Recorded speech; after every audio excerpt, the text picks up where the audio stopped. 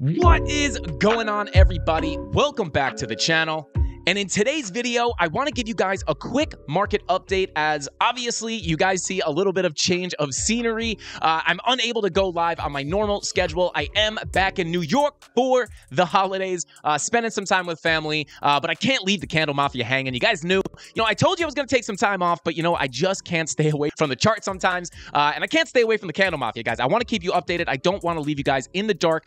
So today, I'm going to give you a little bit of a breakdown on kind of what I'm thinking about the markets, what I would expect, going into the weekend and the holidays, as sometimes price action can be a little bit wonky on holidays.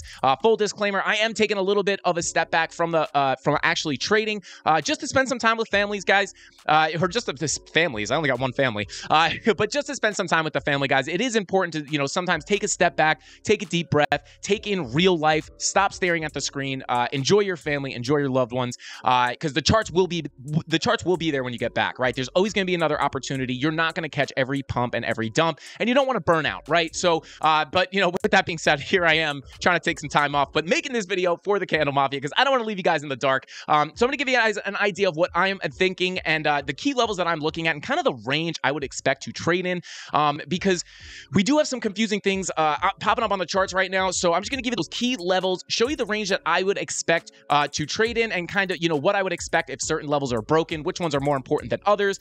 Just a typical market update as we do all the time here on the Frankie Candles YouTube channel. And then we're gonna do it. We're gonna show ETH, guys. We're gonna show ETH. Shout out to anybody who won the Show ETH and Frankie Candles University t-shirts. I believe that those were sent out. If you don't have them just yet, hang tight. They are in the mail on their way, as well as these Frankie Candles hats that we gave away earlier this week. So without further ado, guys, let's go ahead and jump into the charts so we could try to figure out what is going to happen. And just remember, guys, the holidays can make for some wonky price action, so just be careful out there, especially during this weekend and, going into the holiday, as we are in the holiday season, things can get a little bit weird on the charts. So without further ado, guys, let's go ahead and jump into the charts. So here we are, guys, on the Bitcoin 4-hour chart, and I just want to go up to the higher time frames and just kind of break down what we're looking at here. I'm going to turn off all of our TA here real quick, and here we are, guys, the weekly bullish divergence. To be 100% honest with you, with this weekly VWAP coming down, it doesn't really look that good. Now, it's a little too early to tell. We will print another weekly candle here in about 2 days and 6 hours. But if this comes down and prints a red dot, it's probably not going to be looking too good unless the Santa rally comes in before that candle closes and we finally get a big move up from this weekly bull div. And there is some hopes of a small move to the upside, but I'm not really expecting anything too drastic. And we're going to break that down a little bit more in just a second. But that weekly VWAP curving down right here is not the best look. Coming down to your 6-day, same deal, starting to cool off here. Your 5-day as well is starting to cool off here. Looking to print that red dot here pretty soon. Your 4-day red dot, we've been looking at this on the channel for quite some time. This red dot has confirmed, but we are getting a little bit of a VWAP flip. If you go ahead and take a look here, we came down. Now the VWAP is curving back to the upside. So this is what I mean by confusing things popping up on the charts, right? We have the VWAP trying to fight its way back up on the 4-day and the 5-day, on the 4-day. 5 days looking to print a red dot. The weekly's not looking that great, but then you come down to the 3-day and, you look at the 3-day on Market Cipher B and, it looks like it's starting to roll back to the upside. Too early to tell if it's going to give us anything, but there are, it is a little bit sketchy out there or a little bit unclear, but nonetheless, 4-day red dot confirmed. That's something we've been watching for a while, so update that has confirmed. 5-day red dot, I believe this was printing at some point, but is not printing anymore. Hence why I'm talking about a potential move to the upside in the short term. Again, not expecting a moonshot weekly bull div play out, but there are some things pointing to some movements to the upside in the near future. So as we work our way down, again, 3-day looking to curve back up. Now your 2-day is starting to roll back up towards that zero line. This 2-day does look like it wants to come up and print a green dot. We don't have a bull div here. We don't have lower lows on our price, but we do have higher lows on our momentum momentum waves, which you guys know, even if you aren't getting the lower lows that we look for with these bullish divergences, typically when you have your momentum waves making higher lows, like it looks like it wants to do here, too early to tell, but it does look like it wants to make a higher low here. This is just showing that momentum wants to move to the upside. So just kind of another thing that is, if we print this green dot, it would indicate that we could get a move up here. And then here's the big thing, not the big thing, but daily green dot is looking to print here very, very soon, guys. So this is, I've been talking about this in the Discords. This is what I'm looking for our next decent move to the upside. I would look for that green dot printing, but not only do we have that green dot, guys, we also have some confluence on the lower time frames that would be in agreement to get this move up. And again, I don't want to, sound like I'm being super bullish here. I'm not expecting a giant move to the upside, but if I had to pick up or down, this is the reason why I would expect a move up. But moving on here, looking at your 16-hour green dot confirmed, kind of flat with your VWAP there. Money flow also kind of flat. Again, very, very unclear charts right now. Unfortunately, that's just, sometimes we're here and, things are as clear as day. And then sometimes you get to the charts and it's just like every time frame's telling you something different. You can look at all the different indicators and everything is just telling you something different. That's why I'm going to show you guys the key levels that you need to watch and what to expect if certain levels are broken. This is kind of how I hedge my bets, not my bets, but kind of how I hedge my TA. If you have a lot of confusion between different indicators, which does happen very often, that's why you don't just want to trade off of indicators. But, if you have these key levels and you use things like volume profiles, it can give you X-ray vision into the market to kind of give you an idea of what would happen if certain levels are broken. So, with that green dot on the 12-hour as well, confirmed. VWAP actually looking pretty healthy. Again, kind of pointing to a move to the upside. Your 8-hour looking to cool off here a little bit. VWAP starting to roll back over. Coming down to your 4-hour, looking to print a red dot here as well. Again, mixed signals here. 4-hour would say cool off. But again, that daily green dot is not printing just yet. So we could potentially see this red dot form on the 4-hour. We get a little bit of a cool off, and then that daily starts to roll back to the upside, and then that you get a little bit of a pullback before another move up. Coming down to your 2-hour green dot printing right now. I was just talking about how not only do we have the daily green dot, but we have some things on the lower time frames also pointing to the upside. And some of those things are not only the 2-hour green dot that is now printing. And by the way, for anybody curious, with these pre-records, I am recording this at 2:01 p.m. on December 23rd, 2022. So for anyone who's curious, I know a lot of people are concerned for the pre-records, like, oh, is the information outdated? Not all of it's going to be outdated, but obviously there are going to be a bunch of 1 minute, 5 minute, 10 minute, 15 minute candles that might happen in between now and when it's uploaded. But for the most part, that daily green dot's probably going to be in a very similar situation. So just giving you guys a general overview of the market here. So 2-hour green dot printing at the time of this recording. This is one thing that would agree with that daily starting to roll back to the upside. But even more interestingly, guys, we have that 1-hour green dot printing. But not only that, guys, we also have the money flow crossing over into the green. So this may be a pretty good sign. Okay. And, green dot is invalidated. We're getting a VWAP flop here. You just saw that happen live, I think, unless I'm blind and that was there the whole time. I do think that just popped up while we were filming. So again, very confusing things. But again, green dot, red dot, whatever. Money flow is what I would watch. So as long as this money flow stays in the green, that is a decent sign, especially with the green dot looking to print on the daily as well as your money flow, guys. Typically, when you get the 90-minute money flow, with the daily or the higher daily time frames starting to roll to the upside, you could backtest this. You do actually see pretty big moves, very similar to when you look for those medium hourly time frame green dots with the lower time frame money flows crossing into the green. If you backtest these guys, it's very, very powerful. You do see a lot of big movements. So with the 90-minute and that green dot, with the 90-minute money flow in the green, and also looking to print a green dot, this could assist the daily to push to the upside. So this is like another thing that really, really makes me think that, if we're not just going to consolidate, and don't forget, guys, this daily green dot could print, unprint, print, unprint. It has to, it has...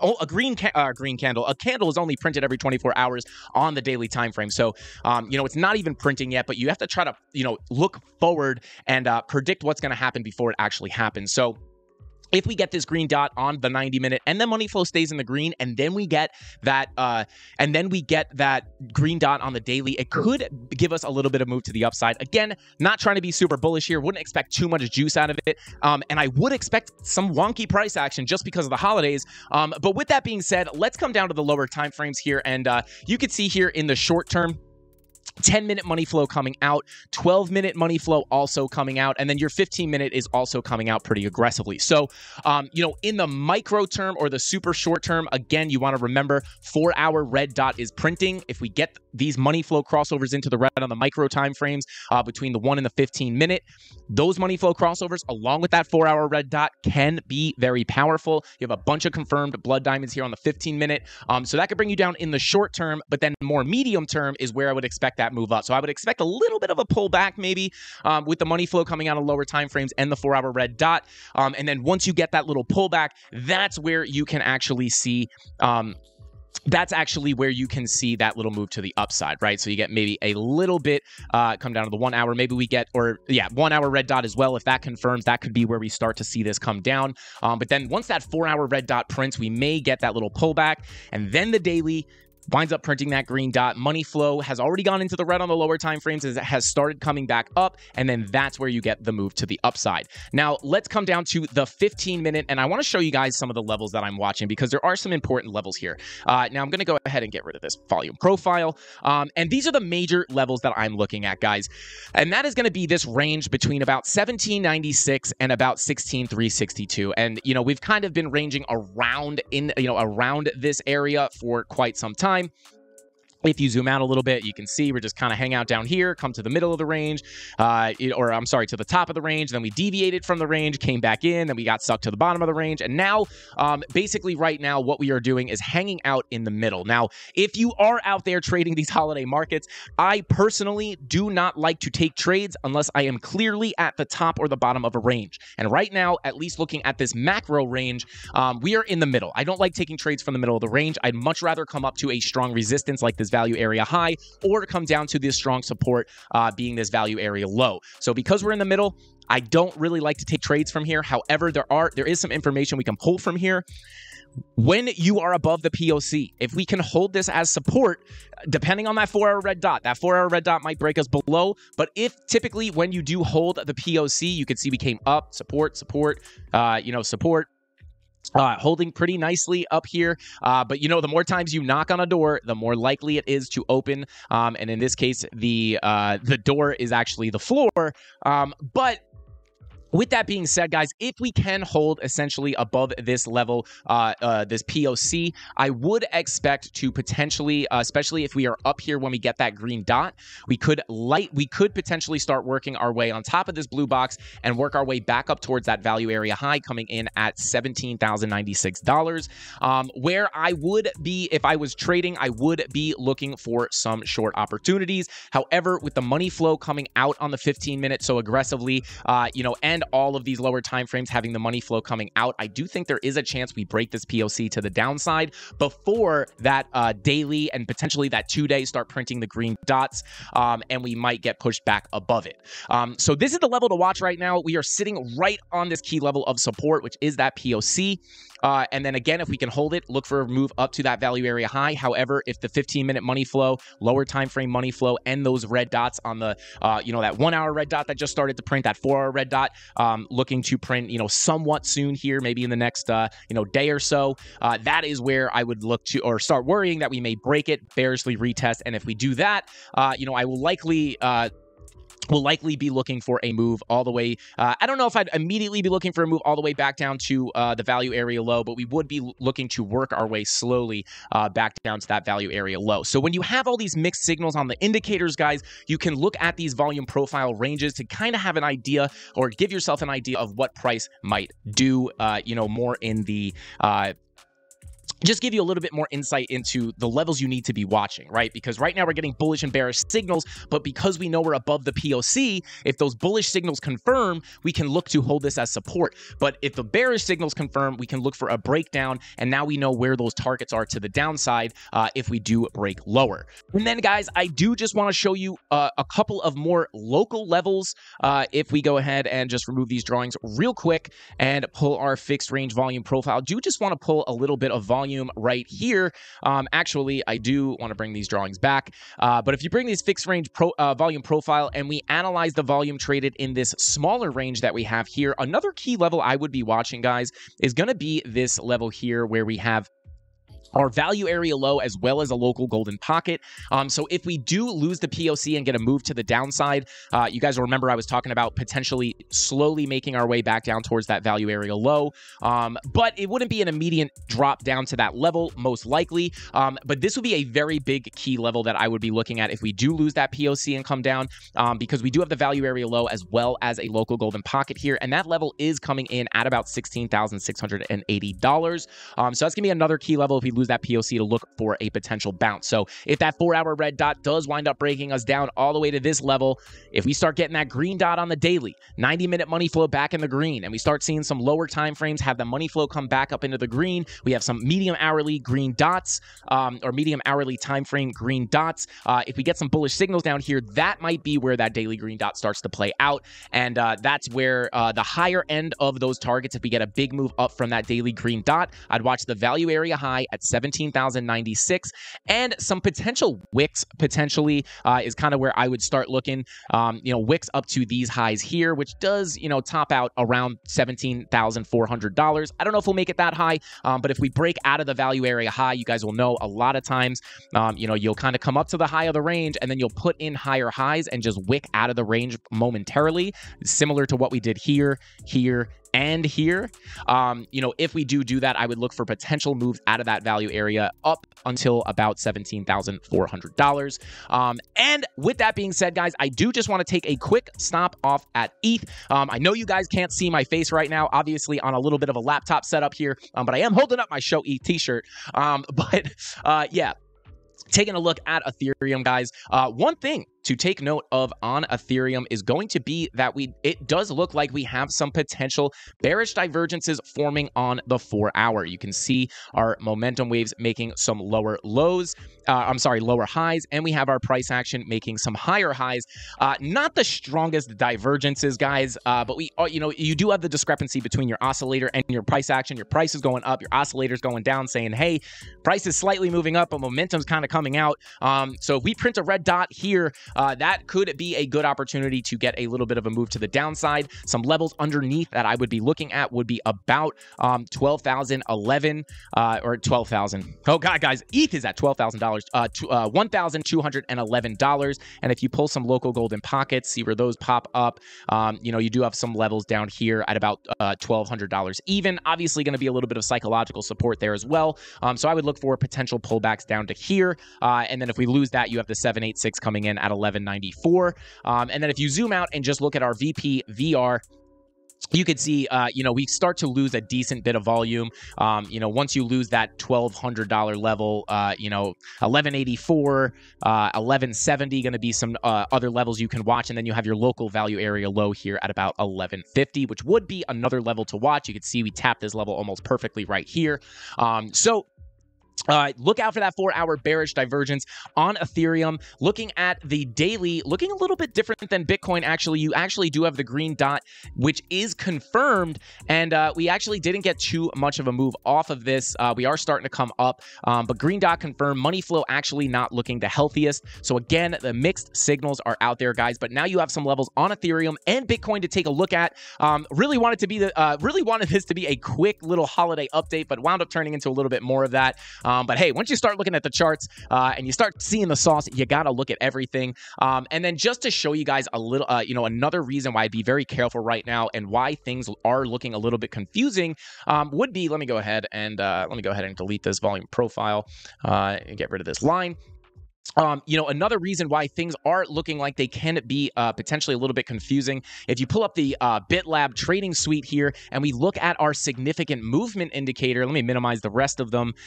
You have your significant movement down here. On the 30-minute, we have unshaded waves indicating kind of indecision / arranging market. Come up to your 1 hour, you see slightly red waves, but they are unshaded, indicating consolidation. Your 4 hour also unshaded waves, indicating consolidation or ranging markets. And this is all over. Look at all of this.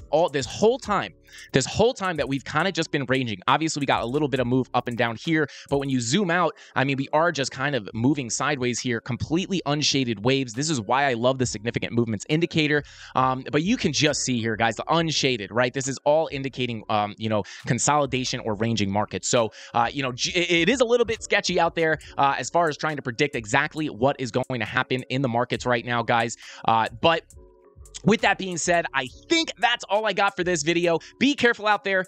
The mixed signs are out there, but now you guys have the key levels and that volume profile range, so you guys know if certain levels break, what to expect, knowing where those value area highs and those value area lows are. And don't forget, if we break that POC on Bitcoin to the downside, don't forget that value area low and golden pocket confluence we have coming in at about, let's see here, at about 16,680.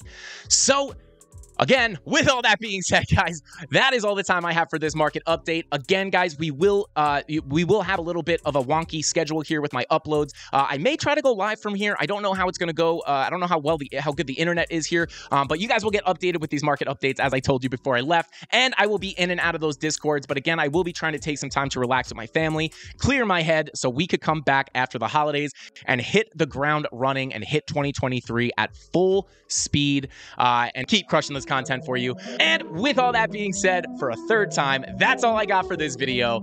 I'll see you in the next one. Frankie Candles out. Merry Christmas. Bing bong. Here we go. At the top of the class on a roll. And it's time to run it up, yeah, you know. Maxed out, put the pedal to the floor. Hey, on the road, here we go, here we go. Yeah, we winning by a landslide.